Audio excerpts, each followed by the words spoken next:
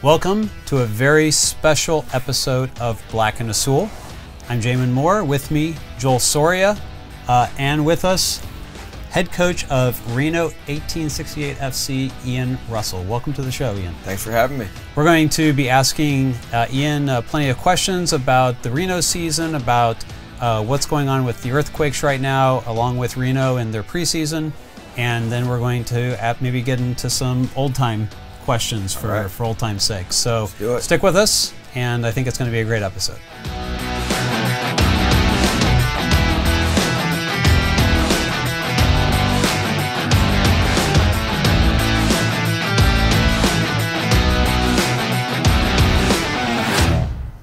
Okay, so Jamon and Joel again here with Ian Russell. Ian, welcome. You're nowadays in Reno. You've been in the Bay Area for a while before that, and now you're coming to the area for preseason. Right. And your Reno team, 1868 FC, where you're the head coach, are going to be joining the Earthquakes for a special set of practices. Now, last year, the Quakes went up to your place, and they were fresh off of 2 weeks in Cancun, and you handed them a 3-0 loss. It doesn't seem like people wanted to do that again this year. Yeah, I think, like you said, I mean, for us, it was pretty beneficial to have a tired team coming to Reno. We're at 5,000 feet elevation, so they were coming from Cancun, where they just had pretty much triple days. They're very tired. They came in, and we were up for it. So ended up 3-0, and I think now they may want to pay us back in a couple days here. So what's going to happen over these next few days? This is a new thing. You haven't really done this in preseason where you've gotten together for several days like this before, have you? No. So I think, first of all, we'll train tomorrow. Tomorrow's Sunday. We had a game today against Sac Republic. So tomorrow's just going to be regen, really light. And then we'll train Monday. I think Matthias will come out. Hopefully he'll run the session. I would like that. And then we play the Quakes on Tuesday. So it'll be an inter-squad, sorry, not an inter-squad, but the format's not going to be just a 90-minute game. I think there's going to be 4 40-minute periods or so. So we have some trialists in, and they've got some players that they want to see get some good time. So it's going to be a longer game, but excited to be down here for sure. Ian, thank you for joining us. You mentioned Matias Almeida. What can Ian Russell learn from someone like Matias Almeida? Yeah, definitely a lot. You know, we've had probably 5 or 6 meetings already, starting last year on his system, how he plays, his man marking.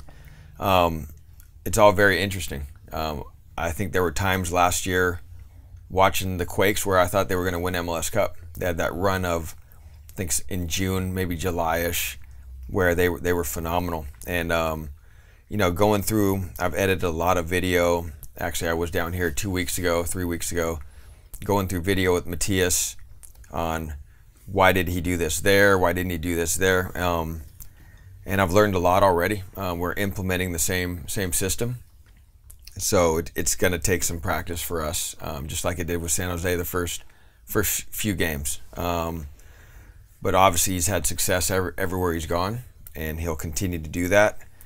And I'm just happy that he's kind of really opened up and kind of shown our staff, you know, what he wants to do, and we'll try to carry it on in Reno as well.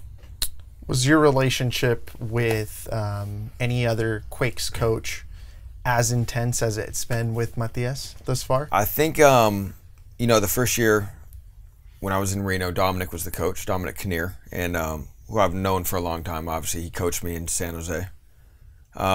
Dominic was a little more hands-off in terms of when players would come in, he'd say, hey, 1 or 2 guys are coming in. Do you want anybody else? How's he playing? Is he not at the level? If he's not at the level, I'm not going to send him. It was more one of those. Michael Starry was kind of the same way. If players weren't performing in Reno, I had a bit of a choice, you know, if I wanted that player to come. I think Matthias is more, I want these players to play. There will be conversations if they're not playing at the level. Those are always tough conversations to have, but I think he respects me as a coach to say, hey, I don't know if this player is ready to be coming to Reno.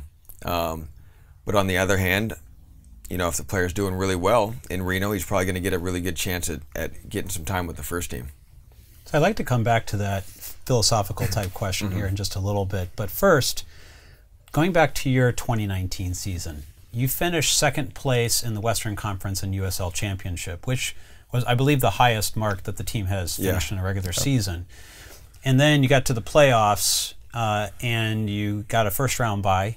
Yep. And then had a home game, and for the second time in the last 3 years, you lost the home game. Right. How do you compartmentalize a season like that when it's done, when you had so much success in the regular season and then end in such a sudden fashion? Right. It's tough. You know, you think you're in a really good position, the work you've done in the season to get your home seed, a bye, and then to lose in the first round is tough. So it's always going to be a learning process. Why did we not advance? Why did we advance the year before on the road? So you learn something as a coach, but I would say, you know, it's a tough one to swallow. The first year in 2017, and I don't like to make excuses, but we had some bad injuries. 3 of my 4 forwards were injured: Brian Brown, Antoine Hopenow, and Dane Kelly, right before our playoffs. And to date, I still feel like that was the best team we've had in Reno, and think with healthy bodies going in the playoffs, we could have made a deep run. The second year, we won the first round, lost in the second round.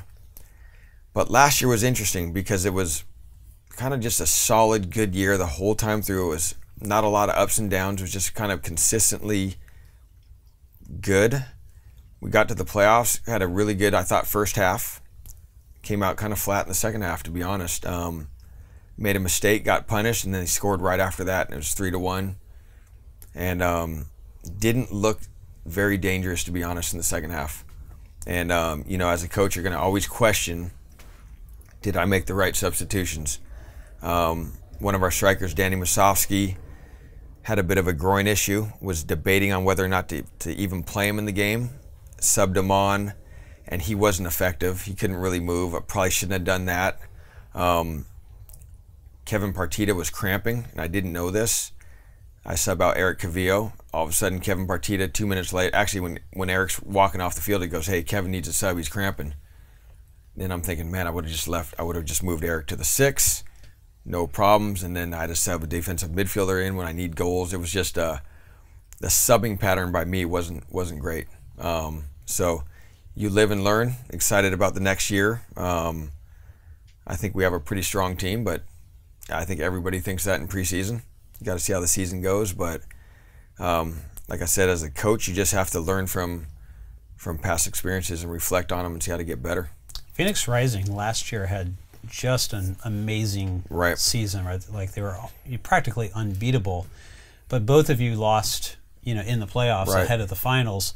Does that say more about, you know, the quality and the parity in USL Championship is improving, or do you think that, hey, it's second division soccer, there are going to be a lot of like ups and downs where people sometimes are not as consistent as they might be at the MLS level, which is a bigger factor? Yeah, I think that's a good point. I think if you look at the USL last year in the playoffs, a lot of the home teams lost.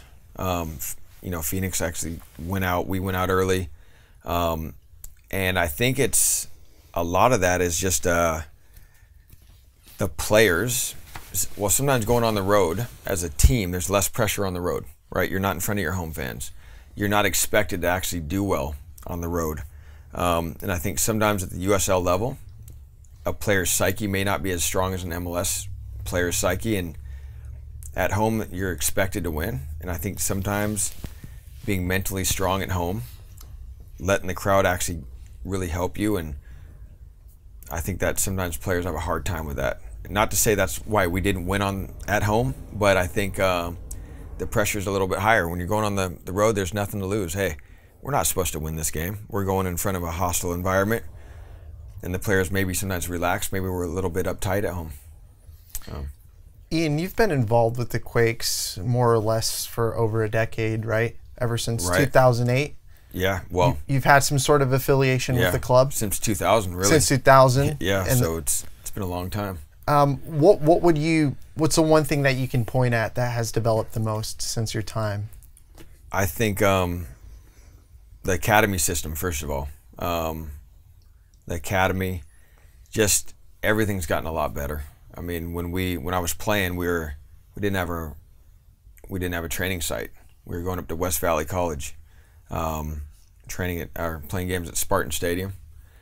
So I think just the overall infrastructure of, first of all, the MLS, but in San Jose, it's just leaps and bounds. They have their training site right there, the stadium's right there, academy. I think they're gonna at some point have a complex where the whole academy can be in one spot, but I just think the ownership's putting good money into, the infrastructure of the club. On a coaching role, you've been affiliated with the Quakes since 2008, though, and that's what I was trying to refer to. Right. What's the one major progress that you've seen under the Almeida era thus far? Yeah, well, I think just even before the Almeida era, just everything, like the scouting networks, before it was the assistant coaches were doing all the scouting. The GM would also do scouting, but now there's a designated chief scout, Bruno Costa. So it just takes a lot of the pressure off the coaching staffs of having to wear so many hats. With Matias, I think what he's done is he's trying to bring, everything together. I think he would like the academy to start playing his system. He definitely wants the USL team to play his way. And I think just kind of centralizing everything where it's under one platform, where when a player comes to Reno, we're playing the same system, so it's a really easy transition. The last couple of years I played a different system, and I think we're getting that all under one umbrella. So coming back to that, you've been playing mainly a 4-4-2 diamond, right? Right. Yep. And are you already telling the players, hey, we're going to be adopting this Matias system, and are you talking primarily on the defensive side with the man marking and maybe keep more of your offensive philosophy, or are you going to looking at adopting pretty much really everything? Good question. So spoken with Matias a lot about his system, and the main thing he said was every coach is going to do a little bit differently attacking wise, but I would really like you to adopt more of this man marking system.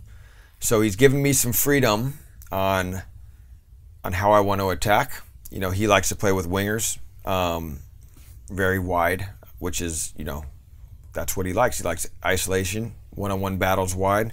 Attacking wise, I like to invert my wingers a little more. There's no right or wrong there, and I think he's okay with that. But defensively, we've been working on a lot of the man-to-man stuff in preseason. Last year, we dabbled with it a little bit, and I think he was happy about that.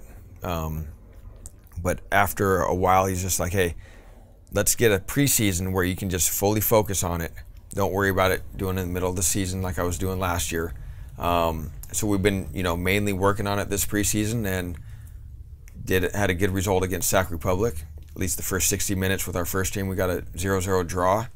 And it was the first time really going all in with the system, so I was pretty pleased. Now we are playing San Jose on Tuesday against the team that that has been doing this for a long time, a year at least, with the coach that's been doing it for a long time. So the result may not be as good as it was today, but we'll see. So he has Espinoza and Vaco, so obviously that makes sense as to why he'd want to attack from the winger side. Right. Your strength has really kind of been more in the forward position and a bit at the 10 as well. Right. Mm-hmm. You've over 3 years had accumulated the most goals in the USL Championship. To what do you kind of owe that particular success? What is it that particularly forwards, I think, find in your particular system of attack that makes them so successful? Yeah, I think, well, first of all, a lot of teams don't play with two forwards anymore. And I'm not sure why a lot of teams have gotten away from that. I think they like to overload the middle with, at least have 3 in there and drop their 10 in. But we were still able to do that with the diamond because we invert our wide players and have a 10 and a 6, so you actually have 4 in there. Plus, you still have your 2 strikers. So it's a very attacking-oriented system, possession-based, but still with 2 forwards. And I always we do a lot of pattern play, a lot of functional training to goal where, every player knows their role and kind of in this situation, hey, what run should be happening. Always trying to get 3 players in the box. And, looking for kind of proven goals. I won't say proven goal scorers, but, we brought in some guys that have had success scoring goals, and for some reason when they've come to Reno, they've had career years. Corey Herzog, Dane Kelly, Brian Brown, Danny Masofsky last year, Antoine Hopino. So a lot of guys have kind of found a good niche there, and we do attack. I mean, we send a lot of guys forward. We try to get our number 10 involved. We have the 2 forwards. We try to get at least one of the inverted players high up the pitch. So, sometimes there's 4 guys, 4 or 5 guys attacking. And once we're in that zone, we try to pin teams in, don't let them come out and recirculate and go again. And I just think we try to create a lot of chances and still try to be stabilized defensively so we don't get countered on. But I like to attack. I want to run. I want guys that want to work, and that's what we try to do. Ian, who would you say influenced your coaching methodology the most? I would say probably Jason Kreis. Pretty good story. Now, listen, not to say that the coaches I worked under didn't. I think I've taken a lot from Frank Gallo, Dominic, Mark Watson defensively. But what really stuck out in my mind, I used to work with basically the team, the reserve team that was going to play.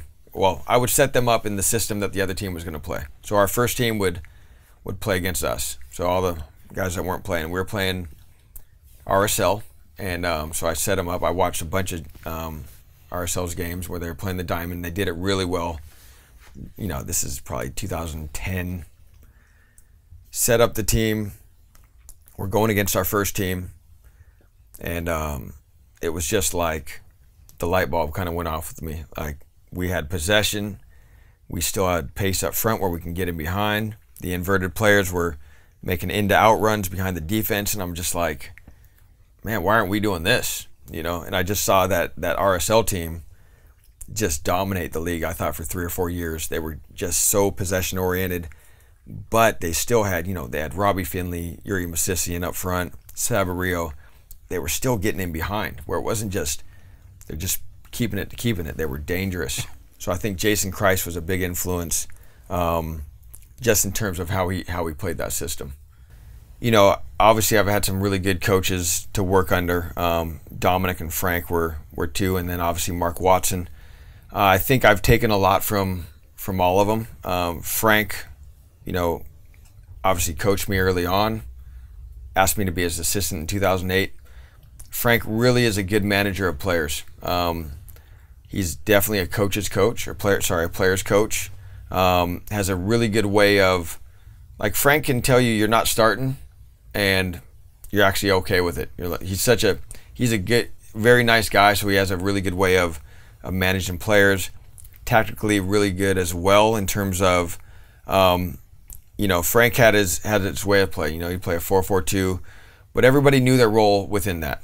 So I've taken a lot from him. I obviously play a 4-4-2 a little bit differently with inverted wingers, but Dominic, I think, learned a ton from Dominic as well. Just the way he ran a practice, he really drives it.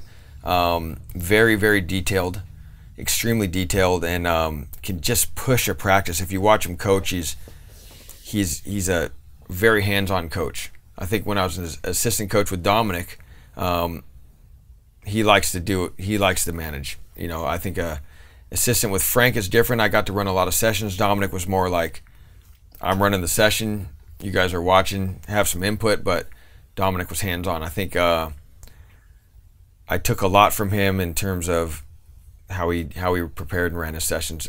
Mark Watson, another one, detail-oriented, especially on the defensive side. Excellent in terms of defensive shape, spacing. He will be like, hey, you need to be literally a half step here. You guys are too deep, 3.5 yards to the tee. Like, he wants it like that. And I think his organization, detail. But the person that really influenced me the most on just the terms of football, how I want to play, is Jason Kreis. Is there anyone outside of the American sphere that you admire? Someone maybe an international name, perhaps. You know who I really like, Brendan Rodgers, to be honest. I think he's every team. I mean, he didn't have great success the year with Liverpool, but I think he was. I don't know.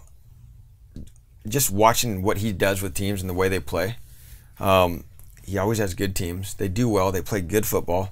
I think he's been a manager that I've really, really followed and liked.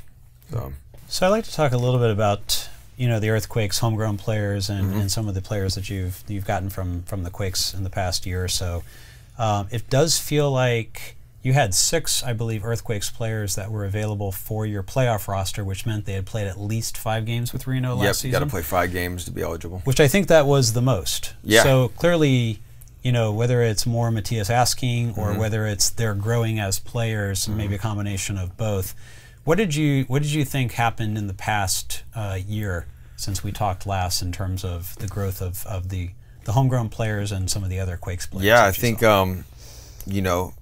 you've got Gilbert, obviously Jacob, Cade are the 3 main homegrowns that have been kind of coming through at a regular basis. Now, Cade only played a couple games, but Gilbert's gotten quite a few games now. Jacob's gotten at least 5 or 6. They're going to continue to grow as players. I've seen since Gilbert first started coming till now, he's really, he actually looks like a man now. He's solid. He's getting quicker, stronger. He's always been a good footballer. There's no denying that. It was always, is he going to be able to handle the physicalities of, especially MLS? As we know, it's not an easy league, and I think the more games he can get in USL, and if he excels in USL, then he's going to get some time with the first team. Obviously, until he does that in USL, he probably won't get much time there. Same with Jacob.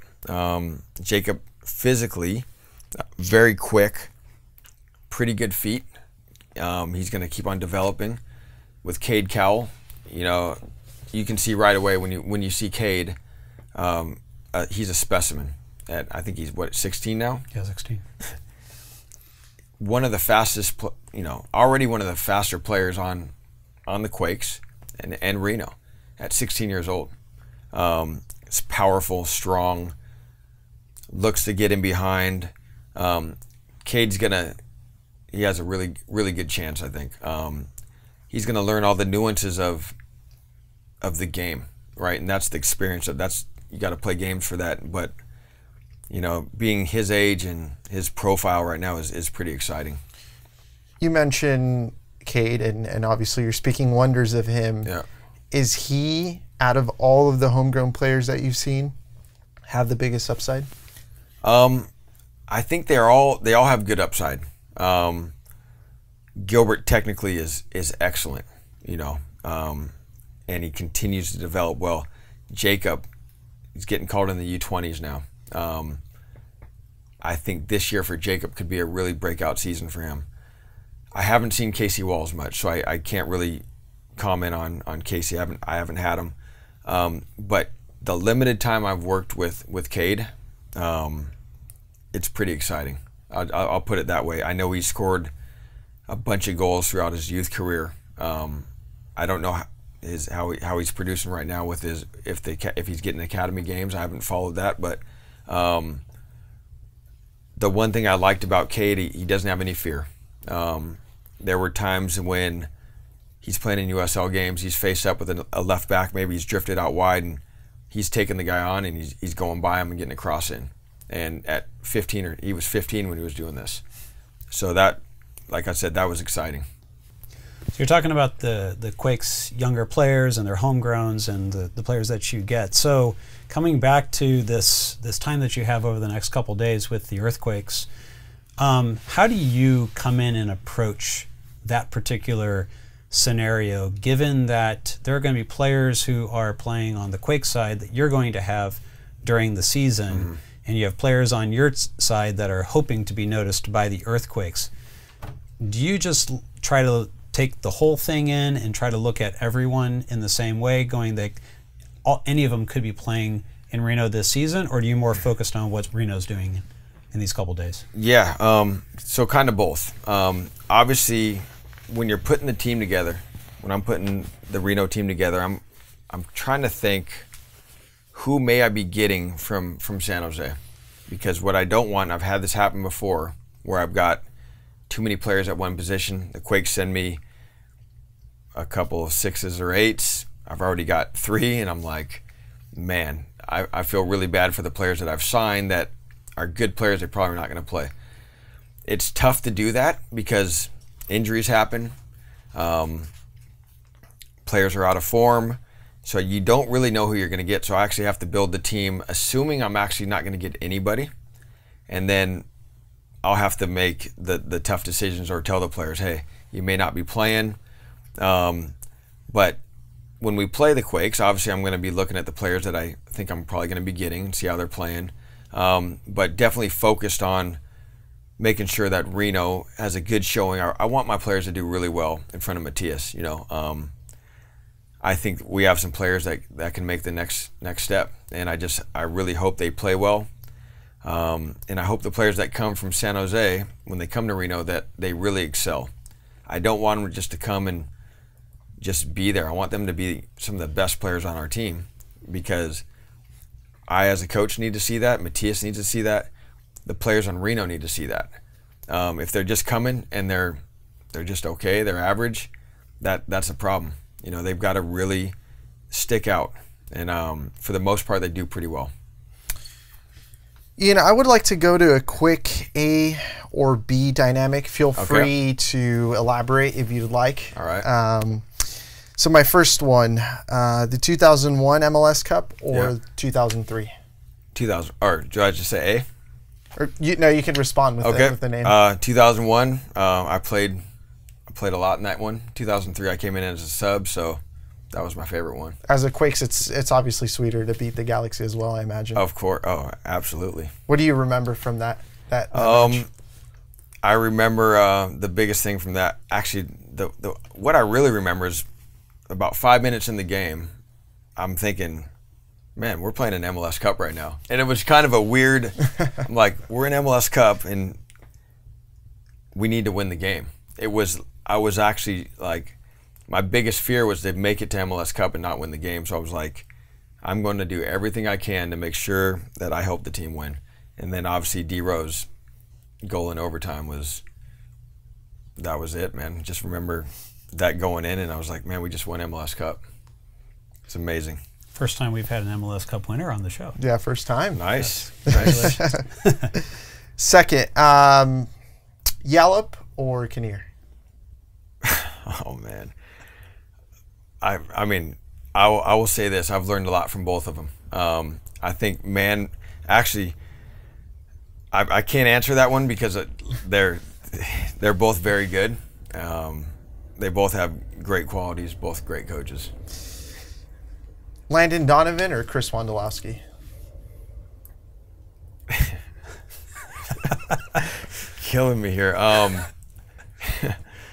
Man, I think, again, I think overall, like Landon's... You got to give me one on this one. Okay, yeah, I mean... Please. Yeah. I would say I got to go with Chris on this one. And the reason being, just I like his story. I like where Chris came from in terms of battling through the reserve league, grinding it out, going to Houston, still not being a starter, comes back to San Jose with a trade with Cam Weaver, comes to San Jose, not a starter, gets his chance, and the rest is history. And he's a guy that, like, he'll fight to the end. Like, there's no quit in Wando. And, man, just the extra work he did, and not to say Landon did it too, but Wando, there were times where I'm telling Wando, hey, we got to go in. Like, you know, I'm serving him balls or he's finishing, and he's almost yelling at me, like, wanting to fight me. Like, no, I'm not going in. I'm like, Landon, we got a game, or Chris, we got a game tomorrow. hold on, a couple more, and it's just that's his drive, you know. And every young striker needs to watch what he's done, because just he's perfected his craft, and it's pretty amazing. How do you think he would do as a coach, Chris? I think he would do pretty well, actually. I think he sees the game, he knows the game, he knows what he wants. He's pretty intense. I think he'd make a good coach. Has he reached out to you in regards to that? No, not really. Maybe you can't speak about that? Yeah, no, he has not. But he does know the game. I'll say that. And if you're coaching Wando and he doesn't think the tactics are right, believe me, he's looking over at the side. At least he did with our staff. He's looking over and doing, hey, this is, you know, he's shaking his head, and that's just how he is. What a great duo Ian and Chris would be. That could be interesting. Did you have more there? No, that's it. Yeah, those were tough. I mean, yeah, I would say all the coaches that I worked under, like Dominic, Frank, or played under, I've learned a lot from all of them. There's some things I didn't like, some things I really did, but good questions for sure. I want to get a little bit more on the Landon topic. So Landon's now come into USL Championship with the San Diego Loyal. Last year you had coaching against Eric Winalda to look forward to. This year you've got Landon Donovan to look forward to. Have you really thought about that at all, and kind of what that's going to be like? Yeah, I mean, Landon called me right when before he got the job, and picked my brain a lot. I didn't want to give him too much because I think he's going to be a good coach, but I do like him. So I just said, hey, try this, because he was kind of the GM. He's kind of the GM too. Right. So I was kind of, and I'm kind of the GM up in Reno. I pick most of the players, so do the budgets and all that. So with Landon, I just said, hey, you need to have an idea of how you want to coach, and you know, the word philosophy, everybody uses that, right? But you do have to have an idea of what you want, how you want your team to play, and go get those players that can fit that. Just don't get a player because you think he's a good player. Make sure he's going to fit the way you want to play. So we had talked a long time. It'll be interesting. I'm sure he'll do well. You know, Landon's a competitive person. He did say if he doesn't do well, he's going to fire himself, basically. He's going to... Oh. I don't know. He just said, hey, if I'm not good enough, I'm out. Because he's kind of the GM. I don't know exactly if he can fire himself or who can, but he made it pretty clear that if he's not good enough, he's going to step down. But I'm sure he'll do well. Last year, you got that chance against Eric Winalda. You won the Silver State Cup. So that's the Nevada trophy, I guess. Yeah. Did you have any conversations with him after that, where you had the opportunity to rub it in at all? Not really. Eric was pretty complimentary, actually. We played, I think the game we played down there, we played one of our better games. Controlled the tempo, scored some goals. Actually, Haji scored that game. Got his first goal. But Eric and I have always had a good relationship. I like him. I want him to do well, just not against us. But Eric's a good guy. He's been complimentary about how we play and what we've done up in Reno. You know, obviously preseason, the optimism levels are at an all-time high. Realistically, though, your gut tells you that Reno is going to do what in 2020? Yeah, I think every team thinks they're going to make the playoffs in preseason, whether it's MLS or USL. I think our team is going to have a different look this year. Like I said, we've always played the diamond. You know, always had really good possession, been dangerous. Not to say we're not going to be. I think we will. It's just going to look a little bit different. I think you're going to see more, maybe more wing play from us. More mirroring kind of what Matias is doing for sure defensively. I think we'll make the playoffs. There's going to be some bumps, I think, learning this system. I'm not that naive to think we're going to just roll away with this thing, run away with it. But I think we have a good team.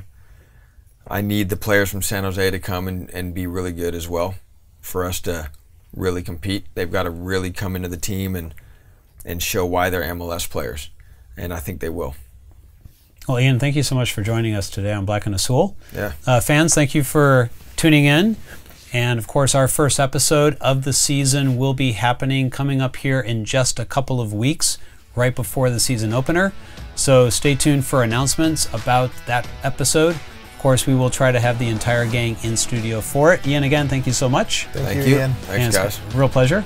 And good luck this season. Appreciate it.